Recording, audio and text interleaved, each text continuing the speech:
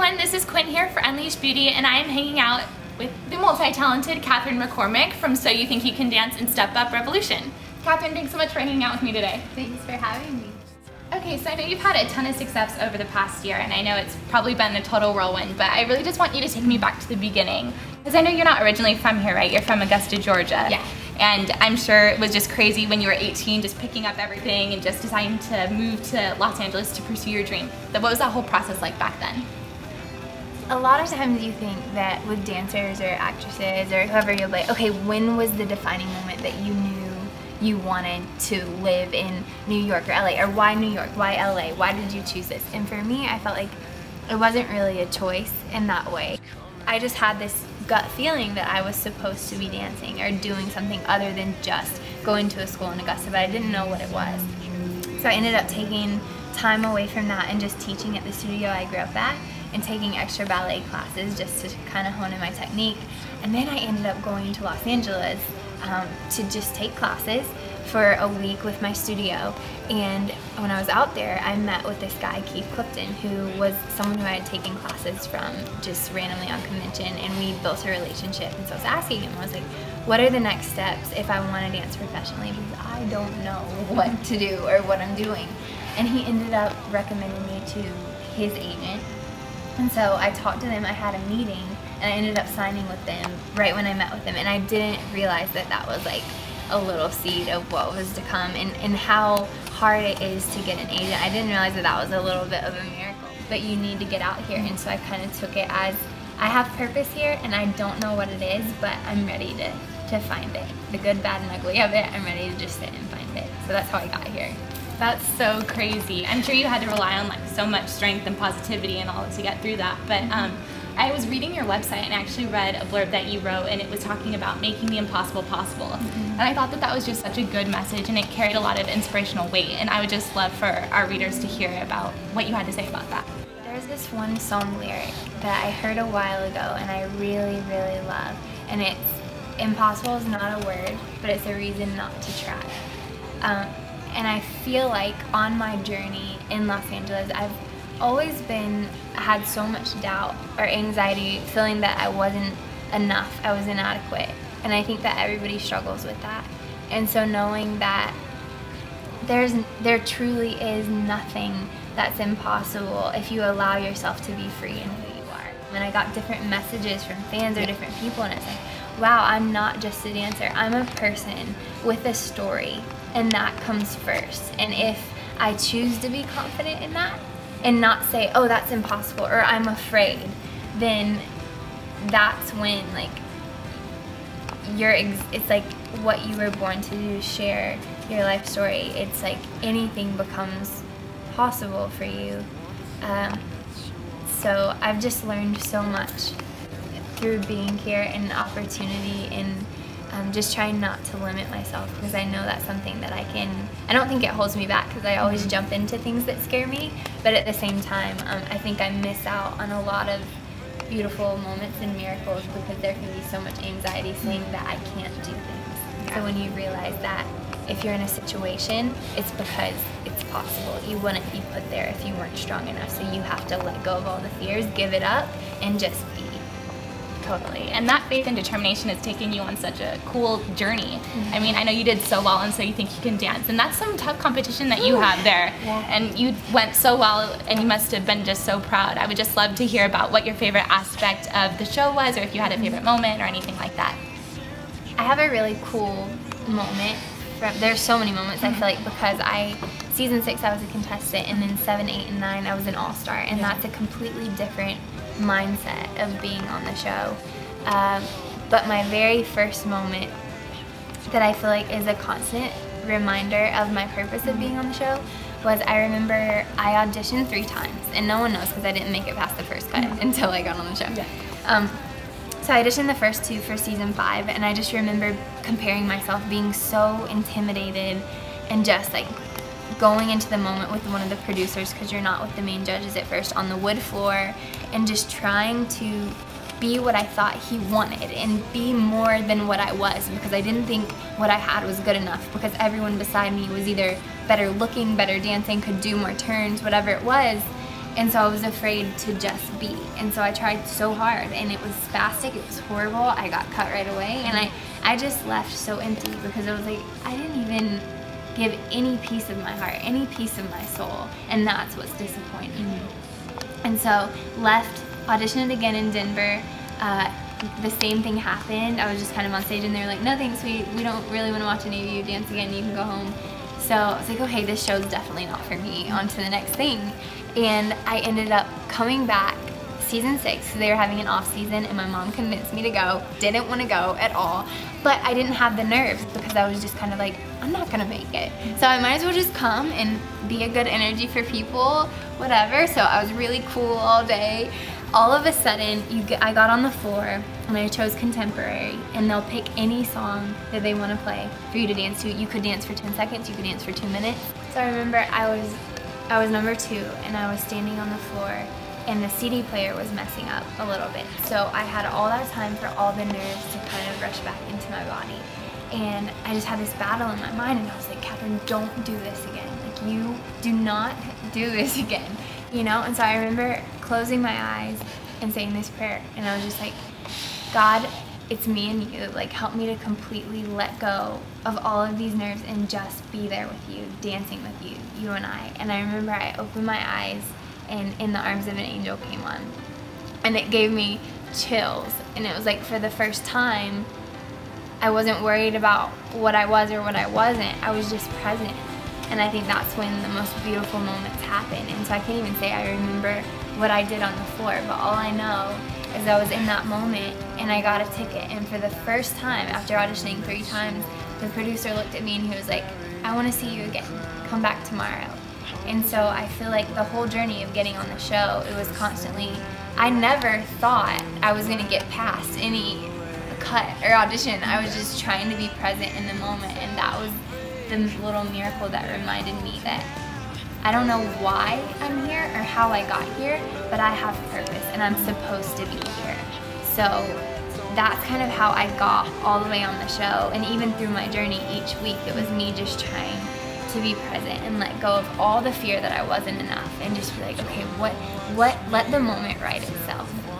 And so that journey was just me realizing how much I'm capable of and how powerful the gift that I've been given of dance is. And so that is such a cool feeling, and I've learned so much from that. And doing the show each season, I feel like I'm constantly growing and becoming more confident in my artistry, and it just feels like home now. So I'm so grateful. Yeah, that's so cool, because you go through all of this stuff where you're just like auditioning over and over again and having to do all this work and stuff to get on so you think you can dance as a contestant, and then as an all-star the next season you're brought back, and like you said, it's just like a totally different atmosphere. What was it like really cool having the title as an all-star, that they would want to bring you back and stuff like that? I mean, that's so cool. It was an honor, because I remember I got the phone call, and it was from one of the producers, and he was like, I want to talk to you and have a meeting with you. So I was just thinking, okay, maybe they're gonna ask me to come back and assist on the show. I had no idea that they were trying to create this whole idea of the all-star. So I ended up coming in. I thought it was just gonna be me and him, and I walk into the room, and it's all the different contestants of past seasons that I had grown up watching and admiring. So I'm sitting next to Twitch and Courtney and Comfort, and so I'm sitting there and I was like, what? How did I get here? What is happening? And then he tells us that we were the 12 or 13 that were handpicked to come back as all-stars. It was an honor, and I never imagined that I would be one out of the hundreds of people who've been on the show, that they would ask me to come back. And so it blew my mind. I was so grateful. Okay, so then after the show, then you went and tried your success in the film world, and you got the lead role with Step Up Revolution, which was awesome, and it came out this past summer. Was that just something that came naturally, or were you pursuing acting along with dancing? How did that whole thing come about? So I'll start from after So You Think. So I did contestant. I had a couple months in between. I came back in as an all-star, and after that, I ended up getting a call from the Revolve Tour, which was a motivational speaking tour. It's really funny, because I remember I was in a speech class in high school, and I was just like, I will never speak in front of more than 5-10 people again, because it terrifies me, And so then I got asked to come on this tour and tell my story, basically what I'm telling you now in more detail. to girls. And when I say girls, that's thousands of girls at a time. So over a matter of 12 weekends, we saw more than 70,000 girls, and I was speaking and telling my story. And so that was one of the most incredible opportunities I've ever been a part of, to be able to stand on a stage and share a story that, to me, it didn't seem that significant, and I'm sure to anyone, when you live your own story, you don't really think there's much to share, but to other people it means so much. To step on a stage and have to overcome that fear, realizing that it's not about me and my story, I've lived it, but it's only so that I can share it. It's not about me or how I look or how I don't think it's significant. It's like what I lived, and through that, so many people can look at me from being on So You Think or different shows, and they'll think, oh, her life must be so good. She must be, she's perfect, this or that. They don't see the in-between times. They don't see that every morning I wake up the same. I have the same thoughts in my head that they have, the doubts, the in-between times, you know? And so to be able to go on a stage and let people know that this is who I am, this is where I'm from, and I've had these opportunities, but I'm exactly like you know? And you are so loved and you are so beautiful, and just because you haven't been on a TV show, it doesn't make you any less. You have your own path and your own plan and purpose. And so that was incredible, and that was something that made me more confident in my voice, in my story. So You Think was something that made me confident in telling stories, portraying different characters every week. So little did I know, I was being prepared for Step Up this whole time, because I was being prepared to be more confident in what I had to offer as a storyteller. And so I ended up getting done with Revolve and was just in this transition of, what am I doing? I don't know what I'm supposed to do now. And I got this audition for Step Up. Almost couldn't go because I had something else going on. But then I ended up, they switched the time so I could come in.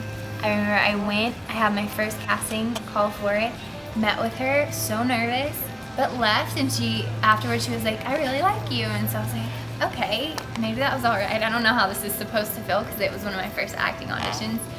Came back, and it was with one of the directors, producers, casting, and I just kind of was opening, I told him about Revolve, I was talking about random things, and I remember leaving and I was like, that was so embarrassing, that was horrible, I'm definitely not getting a call back.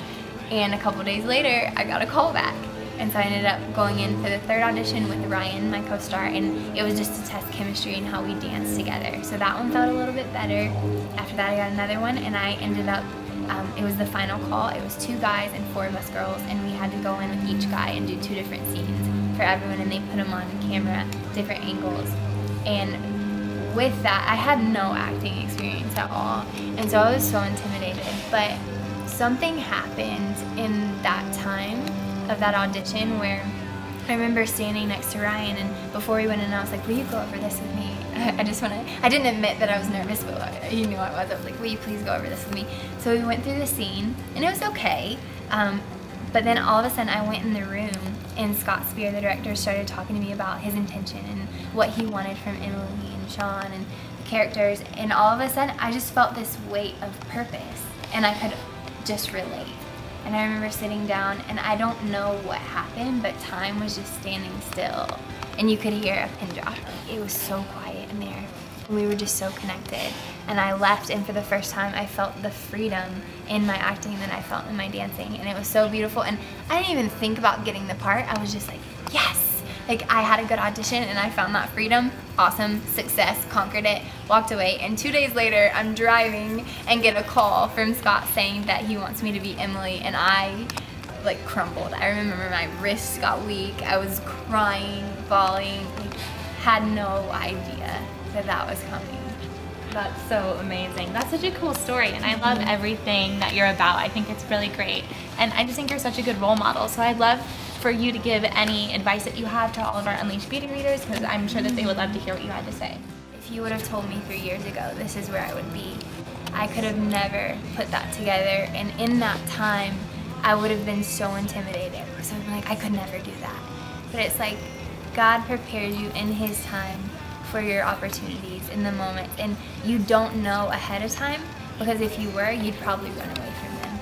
You know, you have so much potential to do great things, and when you're ready, they'll happen and they'll come into your life. And so I think that our journey is just every opportunity we have. It's not about the opportunity and what it looks like and how big it is in the eye of everyone, but I think that we have those because that's building our character.